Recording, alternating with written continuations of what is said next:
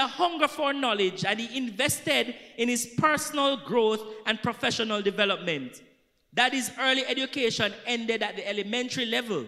However, during his ministry, he pursued further education and formal training to enhance his ministry at the Bethel Bible College, the premier training institution for ministers of the New Testament Church of God in Jamaica and the Cayman Islands.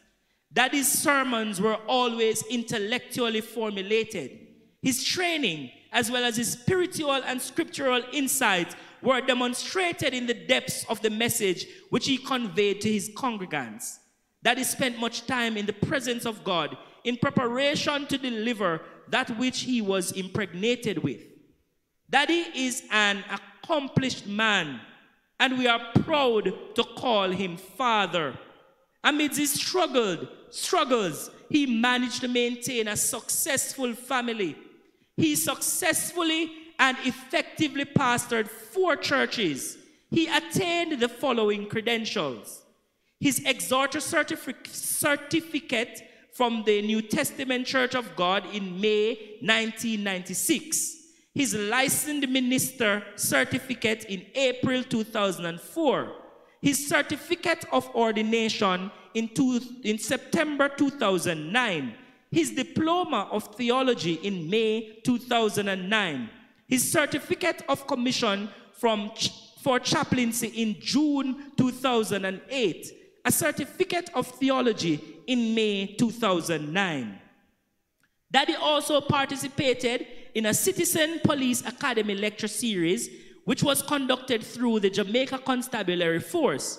In addition, he successfully completed the Justice Training Institute's Justice of the Peace qualifying training program and served his parish as Justice of the Peace.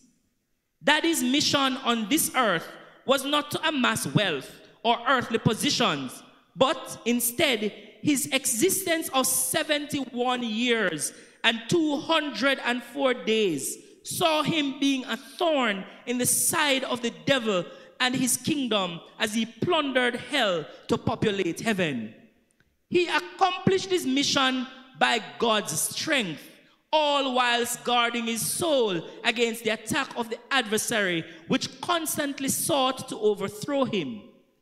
God always had Daddy one step ahead of the enemy's plans. Daddy stood firm in his faith to the end and declared like Job that though he slay me, yet will I trust him. Today, we do not celebrate the value of our daddy's house, nor the quality of his car, nor the volume of land which he has left behind, nor how much money he left for our mom. But we celebrate the legacy which he has left for us, his children. We immortalize the memories which we created, and we value the fact that we are who we are because our father was George Smith. Our father's lifelong legacy is a marvel. How did this little boy get to this? How did he manage to silently create such a storm and influence not only his community, but Jamaica and the world? How did he defy the negative prophecies which were made against his life and the doom which were predicted over his children? It is simple. It is God's doing. But God hath chosen the foolish things of the world to confound the wise. And God hath chosen the weak things of the world to confound the things which are mighty. 1 Corinthians 1 verse 27. We have been on a journey of discovery and analysis since Daddy died. And this journey will continue on. There are varying perspectives, but the position of the majority is that we have found our Father to be faithful, and we are confident that he is resting in the arms of Jesus and that we will live to meet him in the resurrection. In the meantime, and while we remain, we will never forget his voice as he prayed for us or as he disciplined us in his unique way through parables and sayings such as, "Speak that Speak the things that become sound doctrine. Chicken Mary, hawk the near. When you think his peace and safety is sudden destruction, God never destroy a city without a warning. Broke up your folly ground. Do not delight yourself in unfinished work. If you are going to do something and your heart not in it, no bother with it. Speak the truth and speak it ever. Cause it what it will. He who hides the wrong he did does the wrong thing still. Liar and thief walk together. Never feed a lazy man. Shun the very appearance of evil. Time would fail me to tell the stories behind all these sayings, but our children have heard them, and we will continue to hear them as life goes on, because our Father deposited valuable lesson in us through these sayings. That is life made sense. He lived a full life by all measures, and he was tired, and he has entered into his rest. The Reverend George Smith, JP, Brother Noah, husband, father, grandfather, is survived by his wife, Isilda Smith, 9 children, 19 grandchildren, 1 great-grandchild, 3 sisters, 1 brother, a host of nieces, nephews, other relatives, and friends.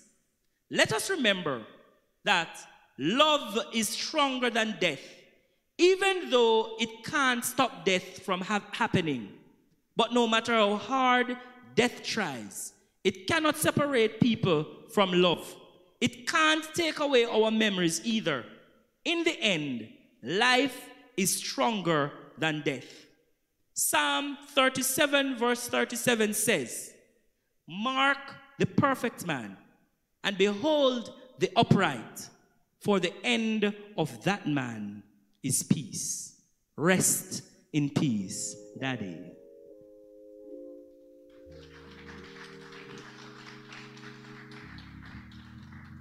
My brother Junior will use his talent and the anointing of God to encapsulate all of that which I have said in a song which he wrote in honor of our Father. Thank you. Please put your hands together for Solomon.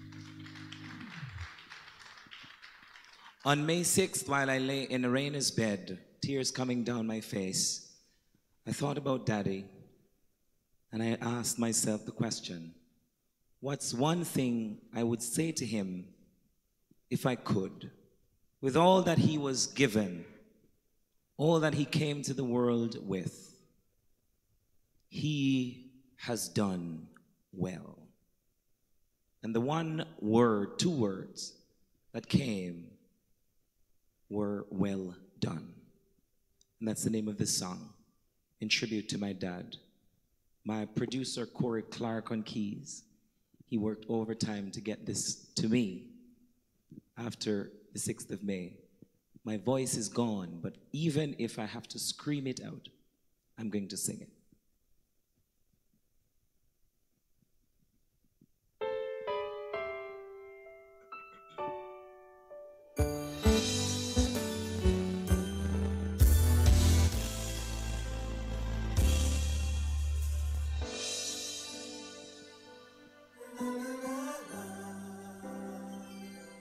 You have fought a good fight. You have finished your race. Rest on. Many mountains you've climbed, valleys low you have faced. Rest on. Your groans have now ended, and your spirit is free. For you the mystery is solved concerning those who've fallen asleep. Well done. Well well done. You will hear good and faithful servant. Well done. Well done. Well done. You will hear good and faithful servant. Well done. For the joy set before him, Christ endured the cross.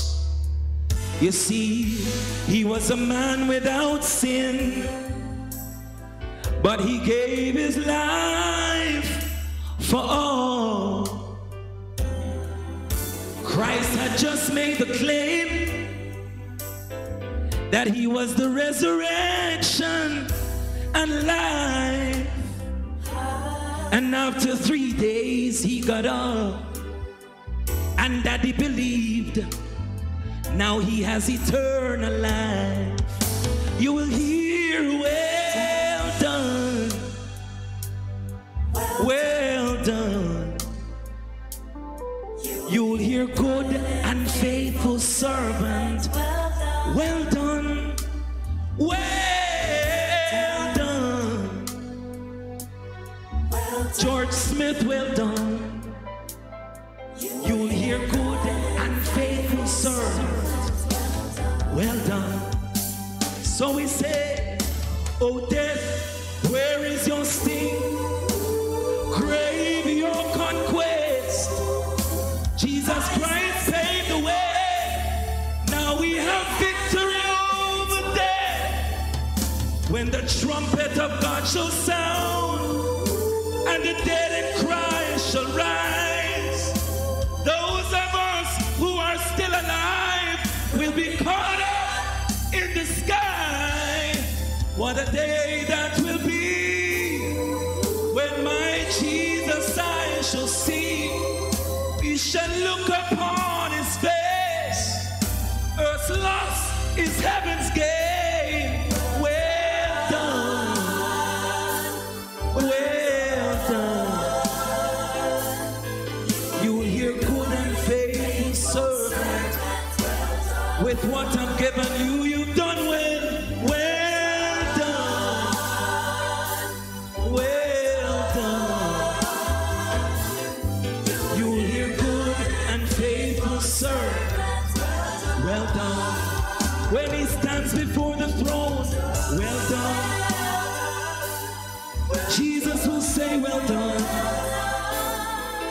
You'll hear, good and faithful servant. Well done. Brother Noe, we say, well done. Well done. You will hear, good and faithful servant. Good and faithful servant. Well done. I drop this part for everybody. Say, when we all get to heaven, what a day of rejoicing that will be when we all see Jesus. We'll sing and shout.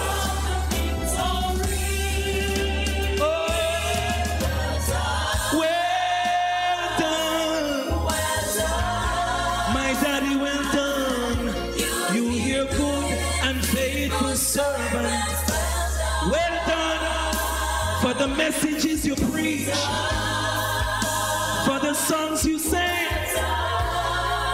the many prayers you pray. Good and faithful servant, good and faithful servant, well done. You have fought a good fight, you have finished your race. Now enter for the crown that's prepared for you. You never wavered in your belief. Now heaven rejoices, even though we cry. Well done, well done. Well done.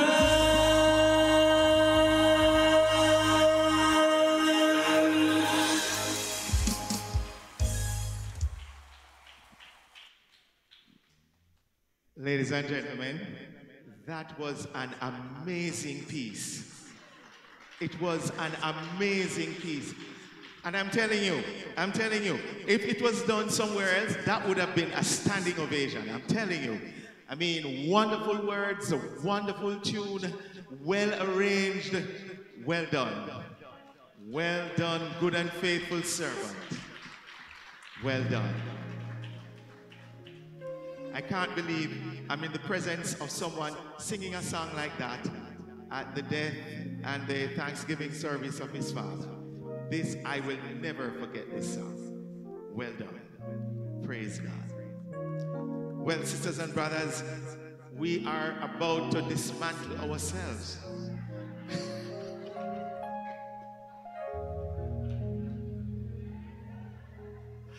I could not allow that one to pass. Trust me, I have to use it, and I'm going to continue to use it. I'm going to tell my children that when I go home. But before we do the dismantling, we're going to invite Ransford Smith. He is a son, another son, to come and give the vote of thanks. Immediately after Ransford, we're going to have, so that we can leave in good time, the prayer for the family done by Reverend Diego Dunchi. So they will come in that order. Thank you, Rev. Let me greet all God's wonderful people in the name of Jesus Christ. I wish to express on behalf of our family our most sincere appreciation to everyone who has visited, called, prayed, or by other means made and offered words of comfort to us during this time of bereavement. You are valued, and the impact you have had is by no means lost on us. I wish, however, to make a few special mentions.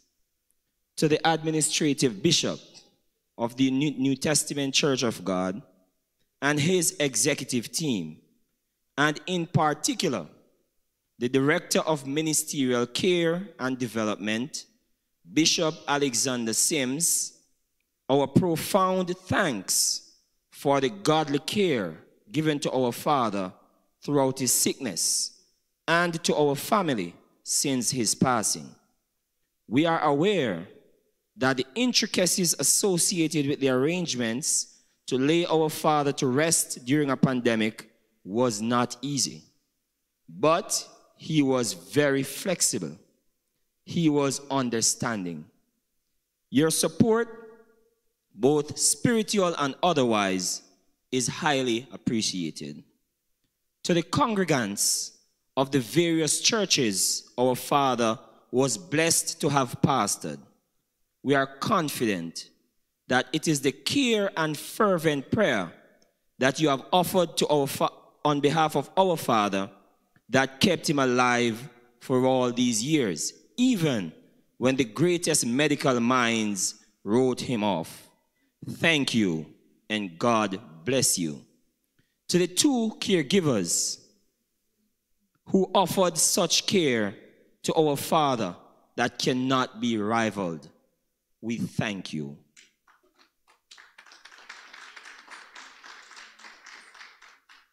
Miss Joy and Denise, I used her yard name because she's family.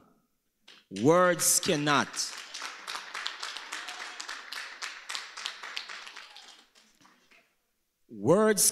express the appreciation we have for both of you.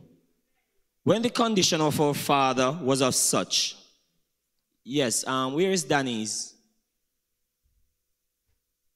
Please stand, Denise, and be recognized. Guys, show her much appreciation.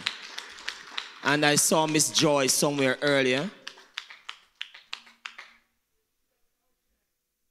And once again, I say words cannot express the appreciation we have for both of you. When the condition of our father was of such, that our hearts broke when we see him. It was you who stepped in and cared for him. Despite our efforts, we cannot truly compensate you for the job that you did. It was well done.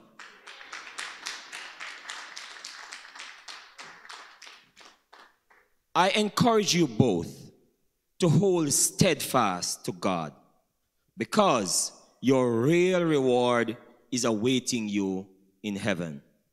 To everyone who chipped in to prepare the burial spot, whether paid or unpaid, your contribution is highly appreciated. To our many friends and extended family who have always been there for us, some of whom are here today, traveling from overseas just to be here, we appreciate you for all you do. May the peace of God rest on you all, and may God's bountiful blessing be apportioned to you all according to your faith. God bless you, and thank you. Praise God. Praise God. Can we ask the family to keep standing at this time? All the family members, as we commend you to God at this time.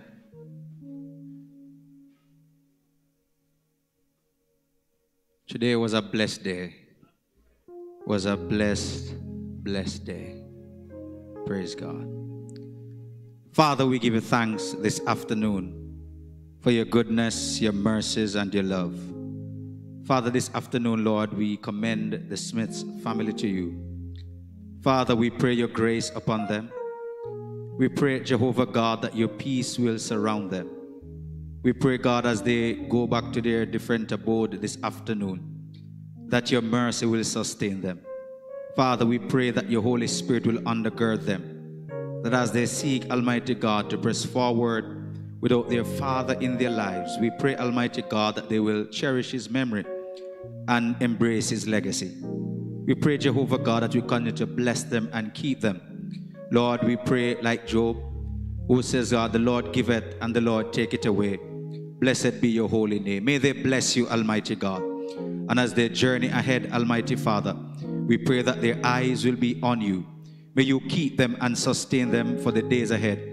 When their hearts are heavy, Almighty God, help them to remember not to lose heart, because there is a hope that they have anchored in our eternal Savior, Jesus Christ. Father, I commend them to you even now, and in the word of your grace, which is able to build us up and give us an inheritance among them that are sanctified, as we give you worship, glory, honor, and praise. In Jesus' name, amen and amen. Thank you, Reverend Ducci. You may all be seated just for a moment, because we are basically at the end of the Thanksgiving service. Praise God. And so, friends, we are just about ready to have the recessional, but before that, we're going to invite none other than our Reverend Smith, who has been doing a very, very good job since morning, to come and give us the announcements as we prepare to recess. Over to you, Reverend Smith. Thank you, Doctor.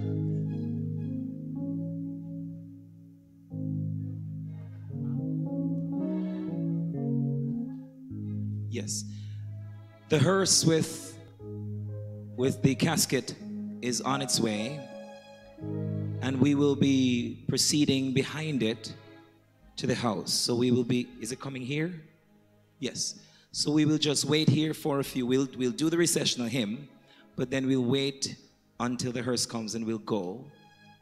We will facilitate a very brief viewing at the house, and we are kindly asking for your kindest cooperation so that we can do that without any incidences. If that happens, yes. So if we can't maintain order, we will just reserve the viewing for the family and then proceed to the burial.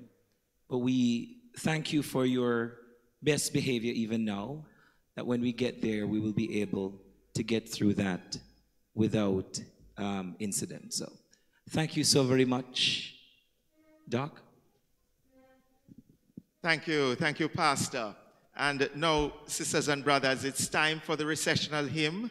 And so that congregational hymn that we had, we are going to be doing that as a recession. There was, it is, let me tell you what it is. To Canaan's land, I'm on my way. What a wonderful Church of God song we're going to end with. And I really would like Reverend Junior Smith to lead us in the singing of that beautiful hymn. As we get ourselves ready to go, I just would like to say, though, that I really feel that the family ought to be commended for a well put together Thanksgiving service. Put your hands together for them. Can you imagine in a pandemic we're having a service like this? I'm telling you. See all of these musicians up here, they're like international stars, okay? They are really very top-class musicians, and we want to give God thanks for them. You listen to the sound, you look at the lighting, you hear what's going on through the speakers. These guys who are doing the streaming, I know them personally. They're good guys. They know what they're doing. Bishop preached a good sermon. Great singing happened. You can't get a better Thanksgiving service than this one. This is top-class Thanksgiving service. I am just absolutely pleased by the family. Family, salute to you. Hats off to you. You did a very good job. Let us now have the recessional hymn. We're going to do it in fine style so that Church of God will come alive with this great hymn. God bless you. To Canaan's land, I'm on my way, where the soul never dies. My darkest night will turn to day, where the soul of man never dies. No sad farewell, no tears, dim eyes, where all is joy, and the soul of man never dies. A rose is blooming there for me, where the soul never dies, and I will spend eternity where the soul of man never dies. No sad farewell, no tears, dim eyes, where all is joy and love, and the soul of man never dies.